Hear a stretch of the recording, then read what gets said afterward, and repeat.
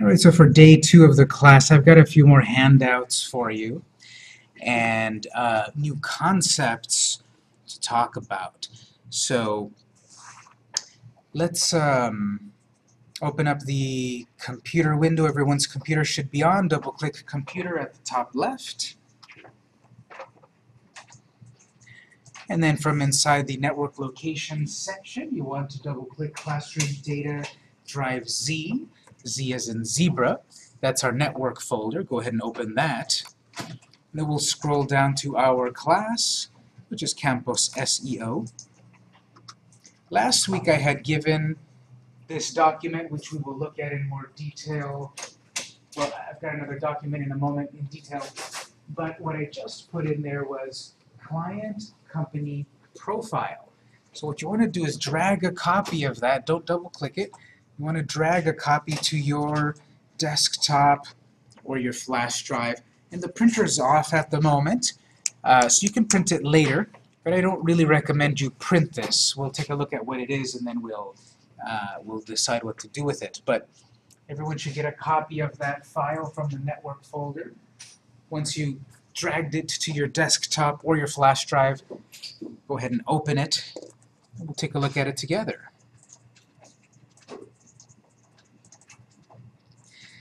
Now, as I said, there is no homework in this class. There are no grades and assignments and all of that. You don't get a certificate. It's not part of a certificate program. This class, and most of my classes, are 3 to 5 week-long courses where you get this, I think, valuable hands-on information, which is better than a grade. So here I'm giving you something called the company profile. This ties into the concepts we started to talk about last time, which was we did some competitor analysis. We searched some keywords, the classic keywords and the long-tail keywords. And we checked out, here's some keywords that I might want to use to help me get found. Here's what I'm seeing with the competition. Well, backing up before all of that, there was the question of why do you want to get online? Why do you want to get your business online?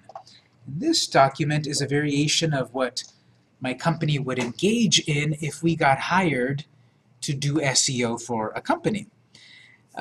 People oftentimes come to us and have the mistaken notion that, okay, you're gonna charge us X amount of money, you're gonna do SEO for us, we're gonna then get a lot of traffic. Well, that's obviously the very, very condensed in a nutshell result, but there's a lot to it because as we saw in that activity of the keywords, maybe on the spot last week you couldn't think of any. It's a long, involved process. This is part of that process. This is to take a step back and to define what is your company about, what do you have to offer to help you develop these keywords to help you get found. So again, this is not homework. I'm not asking you to fill this in and turn it in, but I could look at it if you'd like. You could fill it in, we could look at it during the break and such. I'm going to go over it and give some insight into it and such, and it's up to you to decide if you'd like to use it or not, but I recommend that you do because, again, this is something that my company would do for a real client. Did everyone get the sign-in sheet?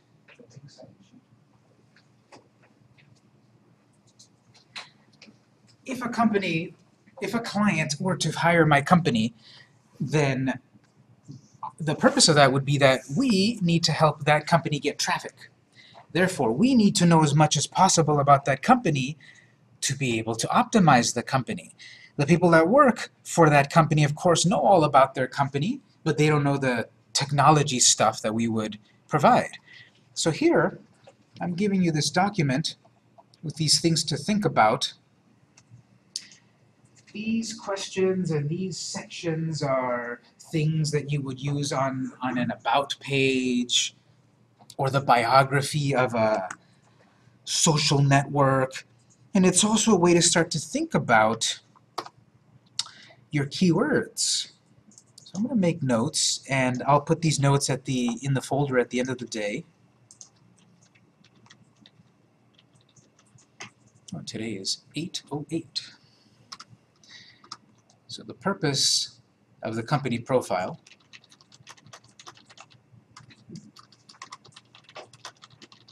document, content to fill the About page, content for the biography of social networks, starting points for keyword research.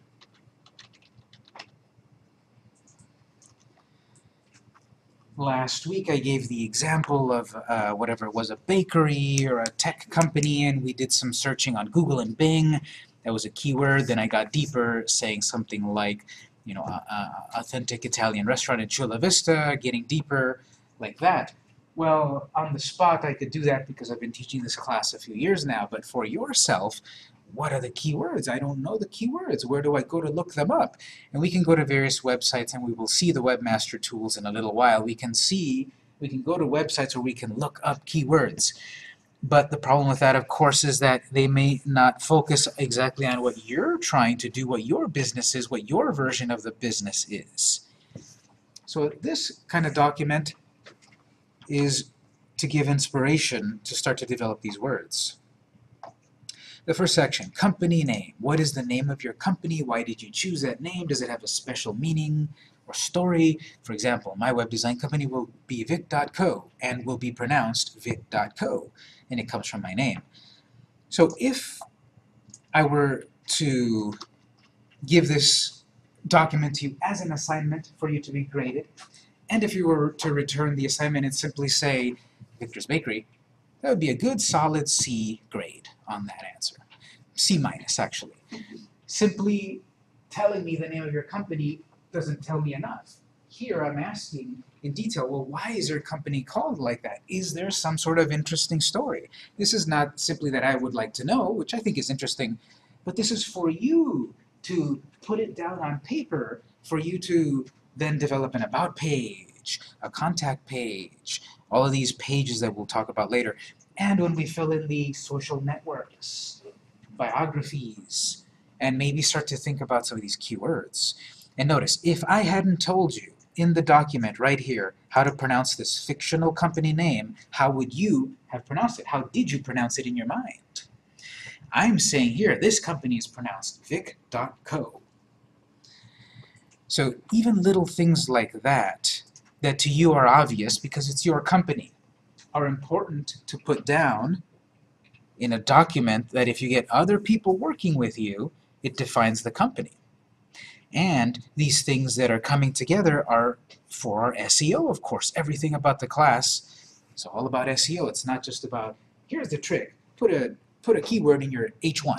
That's one of the tricks, of course, but there's so many angles to this that sometimes this stuff is neglected in most SEO tutorials, basic things. And so the company name, of course, is important, but what did we say about getting an exact match domain last time? Remember how important on a scale of 1 to 10 is it to have a website with amazing pizzasandiego.com? From 1 to 10, how important is that? Based on what we talked about last week. Trick question. Less than 5. It's not as important as it used to be to have that perfect name like it used to be, because we can optimize for just about any name if we follow all the things we'll talk about. Tagline. Think of one sentence that helps people understand what your company is about. Think of some famous taglines or slogans. Why do they stick? Your tagline could also be a concise statement about your company if its name is not immediately understandable. So for example, if it's vic.co, a great company for your great website. Just by hearing vic.co all by itself, you don't know what the company's about. So a tagline has to make up for that. PMD Interactive, for example, my company, just by its name, you don't know really what that company does. But then when the tagline, customized web solutions for your business, is added onto it, okay, then it makes sense. What they're trying to do is some sort of web marketing company, web design company, online solutions. And again, this is not homework, you don't have to turn this in, but if you complete as many of these as possible, better for you. Because website, that's a keyword that someone could search for. Great website, affordable website. What if I crafted this slogan as something like an affordable website to make your company go far, vic.co. Well, it's got the keyword affordable, it's got the keyword website, company, etc. And this, in one concise statement, one concise sentence, of course, is difficult to do. Remind me, what company's slogan is just do it? Nike. But after 40 years of that company, we know that. In the first year, the first 10 years, when it wasn't such a big company, just do it made no sense. And even if you take it out of its context now, just do it could apply to any company. For the tax preparation company, you know, John's tax returns, just do it. It applies to all of them, but with years of cachet, then that makes sense. Which one's I'm loving it? It's McDonald's. And again, because they have such a huge footprint, and they've defined that slogan and used it over and over and over, it sticks with that company. Again, taking it out of context, if someone came to the planet Earth for the first time and heard, I'm loving it, it doesn't apply to anything. I don't understand what it applies to. And that could also apply to a tax business. Do your taxes. I'm loving it. So this tagline could be necessarily objective, or it could be artistically subjective. Great company for your great website. Because vic.co doesn't make sense by itself, then we would need to have a tagline that helps the main title make sense. But if I'm Victor's Bakery, well then maybe I can get more prosaic in the tagline. Victor's Bakery, more yum in your tum. You know, just something that could elicit a reaction, and it's part of your marketing. All of this is related to all of that. So it's not just a keyword, it's everything related. SEO is a big topic, as I said on day one. SEO, I don't believe is difficult. I believe it's complicated, a lot of steps. Let me make a note here regarding tagline, aka slogan. If your company's name isn't obvious what it means, go for an obvious tagline. Conversely, of course, if your company's name makes sense on its own,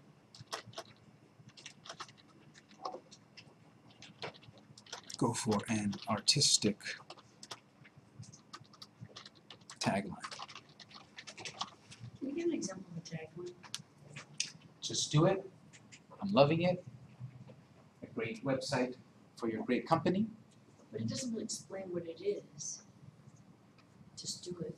Yes, and that's what I was just saying. When you've got 40 years... Oh, okay. Then you don't need to. Yes. Mm-hmm. Well, what's an obvious tagline? The example, like this one about a great company for your great website. This is that vic.co is a company that's going to make you a great website, that sort of thing. So if I said earlier about PMD Interactive, you can't tell what it is just by its name, but if I say online solutions for your business, okay, that's more obvious. Okay, good. Thank you.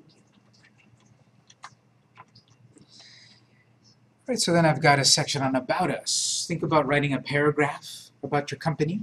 Who founded it? What's it about? When did you get the idea for it? Where was it founded? Why are you in this business? How will you make the company a success? These answers will help you fill in your biography on various sites.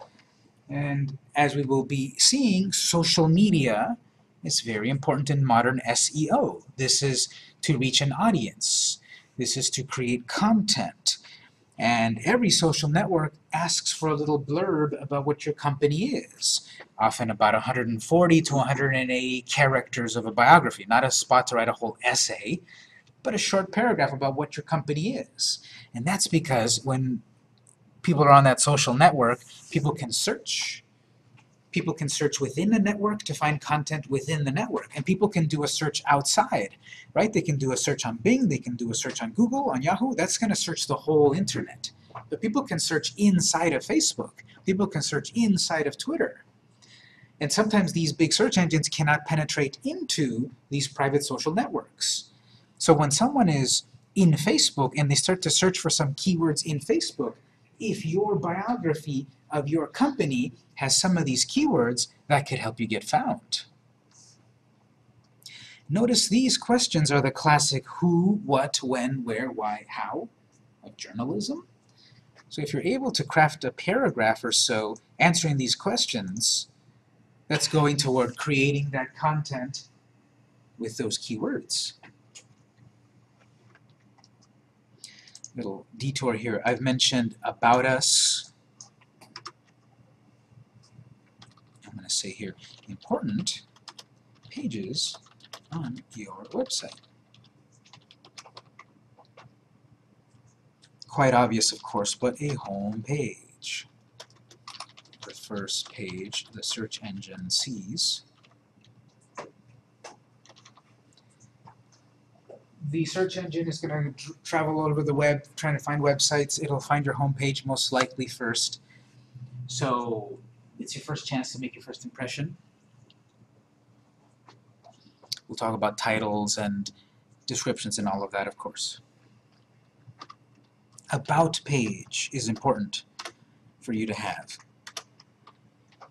Info about the company with mission, vision, statements, etc.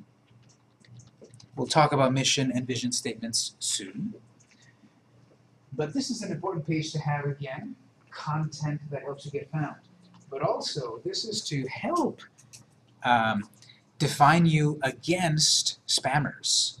A spam site is in the business of putting up some content online to trick people into buying something, or to giving away their email, or to steal a credit card, or to infect someone with a virus, or some of these really new generation of fascinating spam software.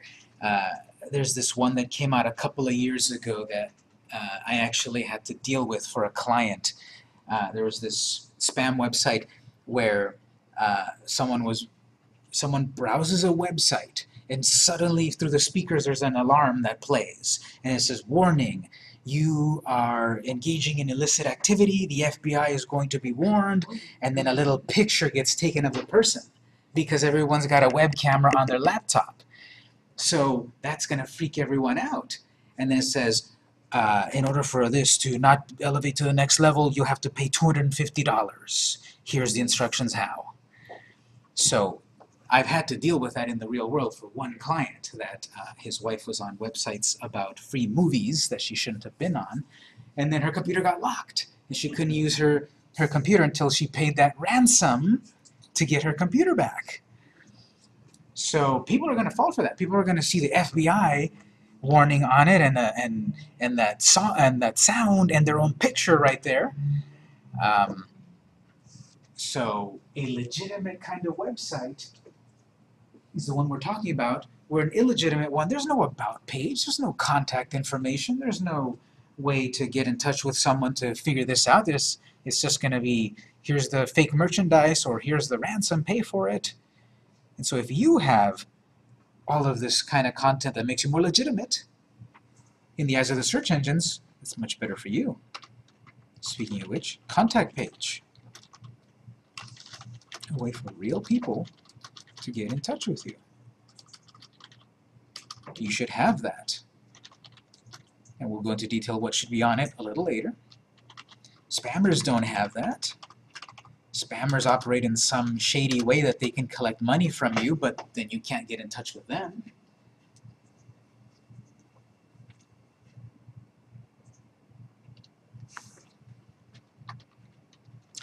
And then a blog.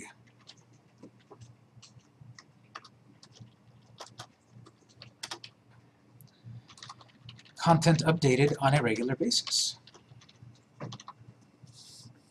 The search engines are going to value a website that is up to date, that has new content, that has something that when people search for it, it's important to them to find, that is up to date, modern, and current.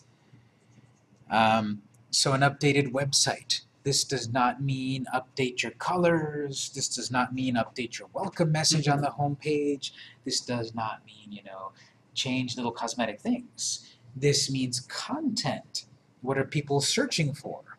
So content is a blog, articles. Take the blogging class on Fridays. We just had day 1 this past Friday. There's still space if you'd like to come on Friday and learn the nuances of blogging.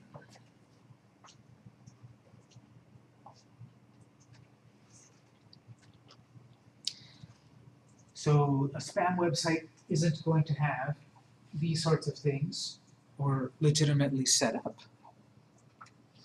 Make a note that your website will.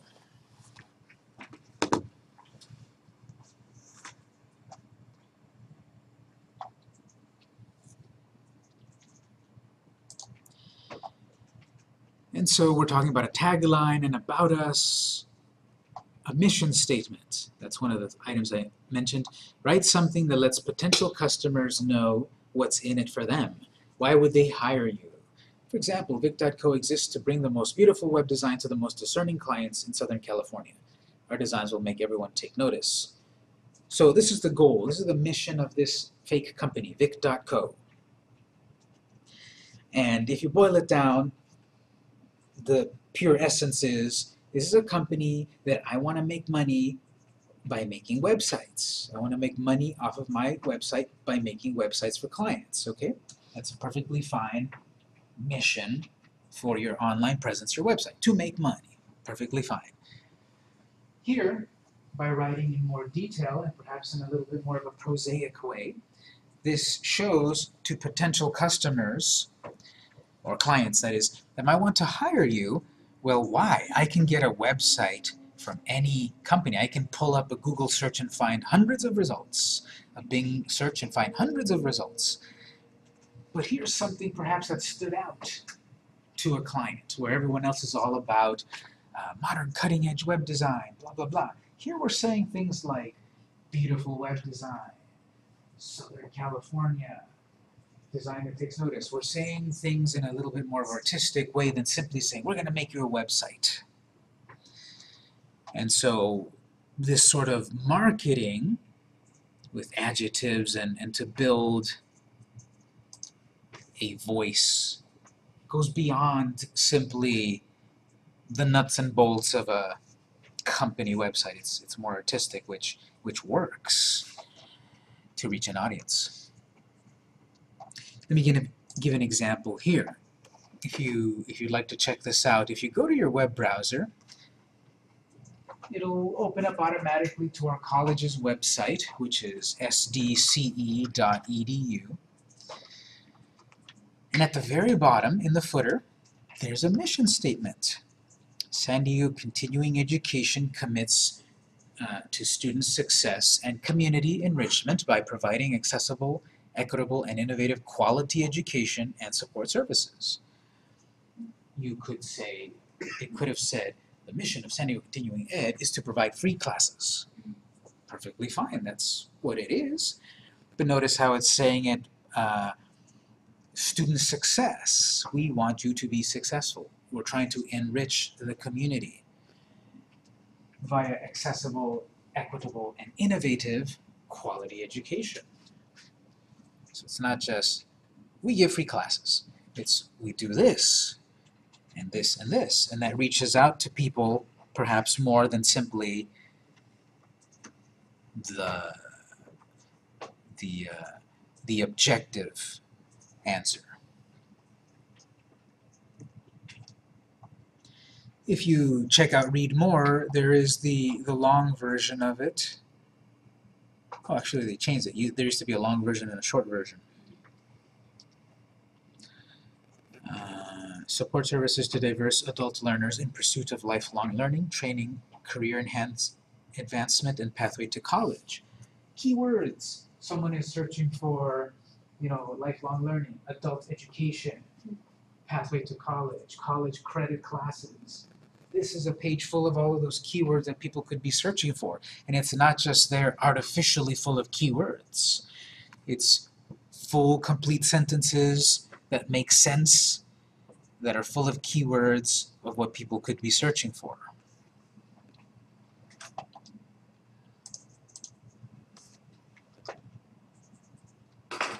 So we'll say mission statement. Craft a paragraph or so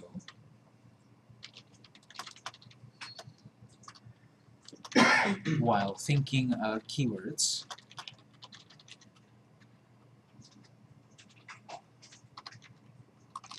about what your company does.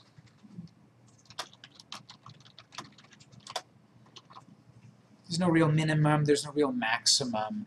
This is an important thing to do, but we've got many things to do, so you don't have to stress about making a magnum opus of an essay that covers everything. No, because we're also going to talk about blogging, we're going to talk about social media, and we're going to talk about headings in your text and a variety of things. So a paragraph is fine. Notice, get inspiration from the college's page or go to any other company out there. If you go to the McDonald's website, if you go to Chipotle, if you go to Whole Foods, whatever, if you go to most websites that are doing well, most companies that have a website which is doing well, you go poke around in the About page. Sometimes it's under the Investors page. It goes on there to say these examples of mission statements, vision statements, keywords, and all of that, values.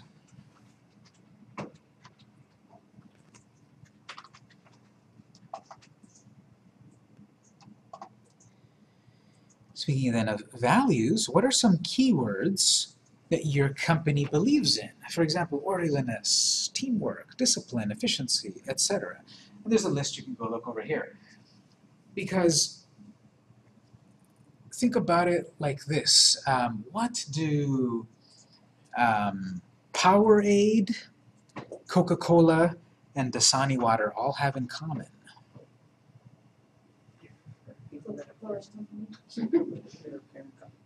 They're all the same parent company. They're all the Coca-Cola company.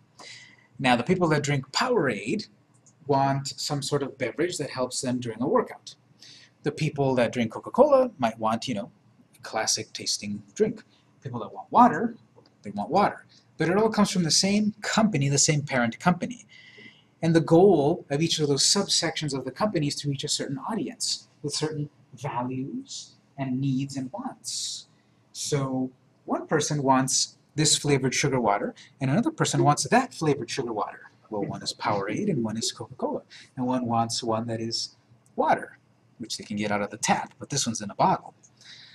And so these keywords here, again, are for us to figure out later when we talk about, okay, we need to talk about Twitter or Facebook. What are we going to tweet? How are we going to tweet? We're going to tweet about efficiency. We're going to teach about tolerance. We're going to teach about creativity. We're going to tweet about, saving the environment, etc. We're going to tweet about the self-actualized individual. Whatever the values are that your company follows, those are going to guide you on what kind of content you'll create. So values are keywords that guide what you'll use social media for. Taco Bell gets a lot of social media traffic, and Taco Bell runs social media really well, usually on weekday nights. when the clubs have let out and people are hungry, Taco Bell there is tweeting to people and talking about their chalupa taco thing, whatever, Dorito monstrosities, and people are loving it and they're retweeting and they're eating the food. The social media is reaching that audience where at 11 p.m. on a Friday night, I could go for that taco because they're running their social media like the people that they're targeting. This is used for targeting the audience you're looking for on social media.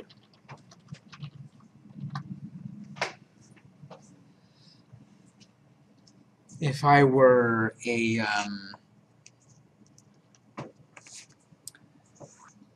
tax preparer business, a CPA, I would perhaps define the company in terms of like orderliness and efficiency. But those keywords wouldn't work for a daycare center. I wouldn't quite want my child to go to such perhaps rigid daycare center. I would want their creativity and teamwork. So the keywords define the company and its audience. Further, more personification, personality. Think of your company as a person. How would he or she communicate? How would he or she behave? For example, Vic.co's communication is spontaneous and friendly. Vic.co is happy to talk to new clients and share the latest in web design. That goes back to what's the communication going to be like of a particular company? The communication of Fidelity Insurance is different than the communication of Chipotle. Simply in terms, could be as simple as terms like using contractions or not, using proper language, spelling things out, writing in a stoic way or in a fun way. That's the personality because that's the communication that they use to reach that audience. I don't want the personality of my CPA to be bubbly and happy and funny and that sort of thing. I want them to take my money seriously. But that daycare, I don't want that communication to be stuck up and buttoned down and too serious. Are they treating my kids that way in the daycare? So all of these relate: personality, values, and mission. It's your voice.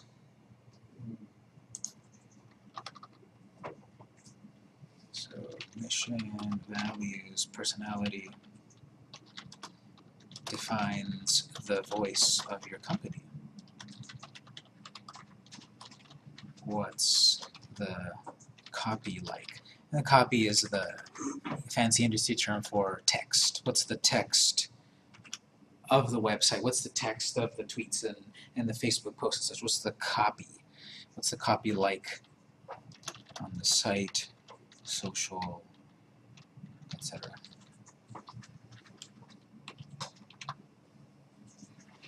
I have a friend who's a marketing expert in marketing, and she's worked for all the local news channels, NBC, ABC, all of that. And she was in charge of that. How do we put together this news report that sounds right, based on the topic, based on the audience? How is the reporter going to speak? How is the text going to be written for the audience that it's targeted to? Because SEO and modern marketing and all of that is about targeting, getting directly to the people that would most care about your message. That's why you see ads on social media. You're on Facebook, for example, and then you see on the side all these ads about things that you might like. If I visit a lot of technology websites and then go on Facebook, it's going to start showing me technology ads on the side because most likely I might be interested in buying something related to technology. It wouldn't be showing me things that I wouldn't be quite interested in. And Facebook has such a huge amount of data, collected so much data on people, that it's very effective in reaching the audience that really cares about something.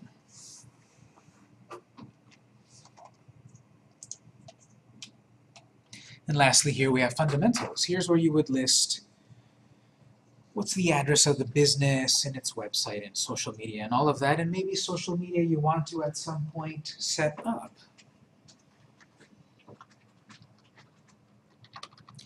Regarding fundamentals, real address. Spammers don't have a real address for people to communicate. Real phone, real email. Now, if I am running my business out of my garage, I don't want to put my real address there. I don't want any crazy person to see my address on a website and go stalk me. So, real address is acceptable, a P.O. box. Now, P.O. boxes have been around decades, and I remember seeing plenty of late-night commercials where it says, and send no money now to P.O. box, whatever. That sounded a little spammy in the real world. It might look a little spammy on a website. Now, my post office, and I think most of them are doing this now, allow you to use the street address of the post office, not just simply P.O. box. So you might have, 33, P.O. box 3188, San Diego, California, 91914. Well, my post office, and I think most of them now let you do something like, 820 Jones Street, number 31833, San Diego, 91914. So perhaps this one looks much more legitimate to people than this one. They're both the same address. I don't believe, for example, mailboxes, etc. lets you do that, and the postal annex, those are not official representatives of the U.S. Postal Office. So the real post office, I believe, might be the only one where you can do this. And mine does. And yes, it's like $30 to $60 or $70 a year to have a P.O. box. But that could be a business expense that you write off, and I'm not qualified to give tax advice and such. But I'm saying that that's a business expense that you could think about claiming, or at the least ask your tax pro about that. Let's say invest in a P.O. box if your business is your home.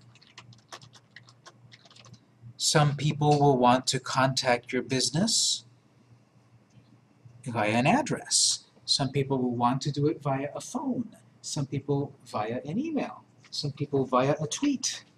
So that's why we have to have all of this contact information, these fundamental items that I'm asking for here. Same thing with a phone number. Well, I've only got one phone. I don't have a landline anymore. I'm going to use my one phone. Again, if you've got your one phone and you're putting that phone on a website, it could have any crazy person find your phone. So I'm going to say here, yes. If you're running a business out of your home, clients just coming up. I personally would want to put my home address on a website, and it had never even occurred to me to have a P.O. box, because I just sort of assumed you'd only be getting junk mail. Mm-hmm. Do you think, or I mean, this is when I thought of it since you brought it up. Because people visit your actual location, it's important to have your address. And they're going to be contacting you much more directly, so I guess this is a little bit different than the purpose of what I'm saying here. I'm saying if I'm a web design company, the client doesn't come to my house, but we need to communicate back and forth, maybe by sending a check or whatever communication. Well, I mean, I give my address to a client who's going to come. I'll let him on the screen on the phone first. Yes. Yeah, okay. Well, all right. Yeah. Regarding the phone number, you could look into Google Voice. Google Voice can give you a free phone number. Get a free phone number tied to one or more real phones. What that means is I can go to googlevoice.com, whatever the address is, and set up an account, and they'll give me a phone number. And so I'm going to give that phone number out to people. I'm going to put that phone number on my business card on the website. And when someone calls that phone number, it can ring my cell phone or the cell phone of other people on my team at the same time. And whoever answers it, answers it. I could set it up so that it goes directly to voicemail. So it'll say, thank you for calling Victor.com. We'll get back to you shortly. They leave the message. The message gets saved to the account and gets sent to you in a notification, and often transcribed so you can read it. And then you can deal with it. Call them back, never call them back, whatever. But this is a buffer. Instead of giving away your real phone, get a Google Voice, and it'll be in the middle. Yes? Are you saying if you call the Google Voice number that you can leave a different separate message on Google Voice? Yeah, So they don't get to your real message? exactly. Ooh, that's what I want to do. Okay, thanks. Yes. Let's say that you tie that to your cell phone, does it come up showing that it's a Google, that's being sent from Google, or does it just come across as a regular call? You see some indication. You can set which one you want. You can set it so that people will see your real phone number or the Google Voice number. No, I meant when I receive, I just put my home phone number that I don't give out to anyone. Mhm. It's just for incoming calls. Mhm. So, but on the other hand, if I'm traveling or whatever, I'm not there, I'm not noticing I have calls, maybe there are advantages, but I see on my cell phone that it was a Google Voice call coming through. No, you'll see the person that's calling you. Okay, so it just goes really directly. Yeah. Okay. You'll see the person's phone number themselves. What they would see, okay, I thought you meant if you called someone. Yeah, If you called someone, you could choose to show the Google Voice phone number or your phone number. Okay, I just didn't want to find you on in the grocery store. That I believe it can also set up rules about when it automatically goes to voicemail and when you're by the phone. It's pretty powerful, and it's been around a while, probably 7 years at least. So the thing about that is perhaps you can of course get phone numbers in the area code, a 619 or an 858, whatever, but the one that you really wanted might have been taken. When I set this up, a while ago, I was able to get something that was like 619 blah blah blah, call me, whatever that was. I forget what it is.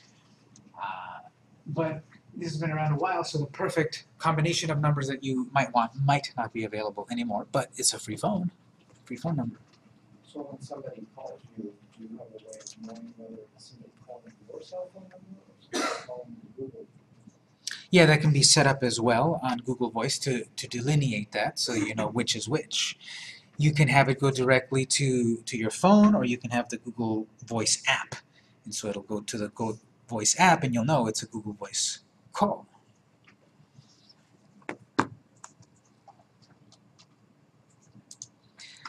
Here on email, we'll say yes, Victor at victorsbakery.com. No,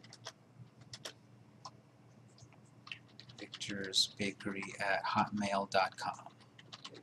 You see the difference? You don't want something at hotmail.com, at gmail.com, at yahoo.com, at cox.net, whatever. You don't want one of those.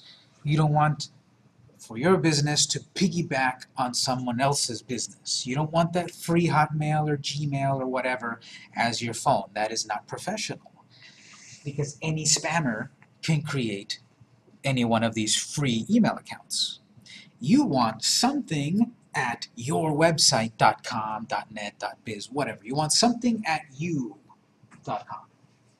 That one's not free. That one is what you get when you pay some of these service providers like GoDaddy, Bluehost, etc. I don't know the price at the moment. We can look that up later. But it's for a full package usually with these providers of a website, a domain, and email accounts. It's usually around $70 a year. So again, another business expense perhaps. But then you will have a much more legitimate business, and you'll be able to have something like sales at mybusiness.com instead of Victor's-Bakery-2, because the other one was already taken. And then you have to explain to people, okay, you're going to email me at victors-bakery.com. And then they'll say, do you spell dash or not? No, it's just a dash. So, yes to your own domain email, no to the free ones. Also, no to either one of those, your email naked on your site. And that means don't simply put your email address like that on your website. Don't put your email address like that so that someone can click on it directly to email you or copy and paste it. That's convenient to people, but it's super convenient to spammers, because spammers have these little spam bot softwares that travel all over the internet looking for the pattern of something at something dot something. Every single email in the world is that pattern. So there's this software that a spammer can buy or program themselves that looks for that pattern all over the internet. And if they find that pattern, they save that, it's your email, and then they resell it and you get spammed, you get harassed. So you don't put your email simply out like that. What you do is contact form. Use a contact form. These little boxes that people have to fill in, and the little thing that says click here and type these random letters, or click here to prove you're not a robot, and all of that, that protection, it's called a CAPTCHA. Uses a CAPTCHA, those jumbled letters and numbers and that everyone hates, but that helps prevent spam, because the spam bots can't crack that very well. And there's a new generation of that I've seen where it shows you a grid of pictures, and it says pick all the ones that are cats. So you click all the cats, because the robots don't understand that. So what you want is a contact form on your contact page. You don't want your email simply to be in the corner of your website. You don't want your email to be there on the contact page. In the old days, it was fine when you could click on an email address and it would launch your email app and send an email. But that's out of practice now. It's not in vogue anymore, and it's bad. You're going to get spammed. Your email's going to get caught up in a spam dragnet, and then you're going to get an inbox that's full of junk mail. Notice all of these ones that make you more legitimate, except Google Voice, are not really free. You have to pay for that PO box. You have to pay for that legitimate email. Google Voice is free, but the other two are not. They're not that expensive in the grand scheme of things, but you have to spend a little money to make a little money.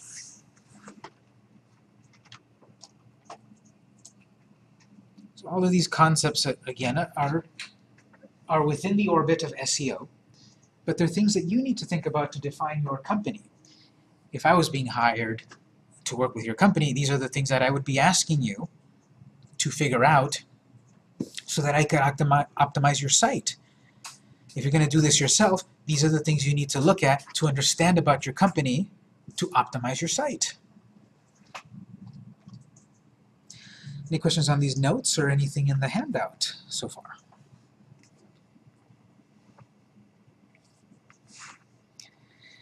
Again, you don't need to fill this in and turn it in. You don't even need to print it out, because if you are going to fill it in, you probably want to type into it, not on paper.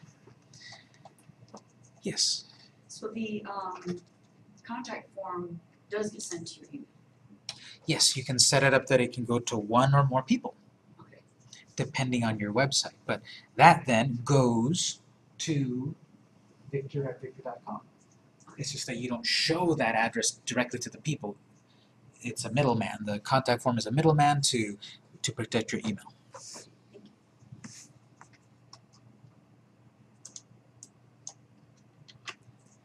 Alright, so we're going to take our first break a little early. When we come back, I'm going to give you another handout, and then we'll get hands-on. Remember last week I had said, we're going to spend some time setting up the webmaster tools. We talk about concepts of keywords and such. We talk about this company profile. We start to engage in all of this. How do we know it's working? Well, the search engines themselves can give you a bunch of statistics to show you how well it's working. Those are the webmaster tools. We're going to set them up after the break. So that's why I asked last week if you've got your passwords and all of that to bring it so we can use it. At 6:55, we'll take a break until 7:05, and then we'll do that.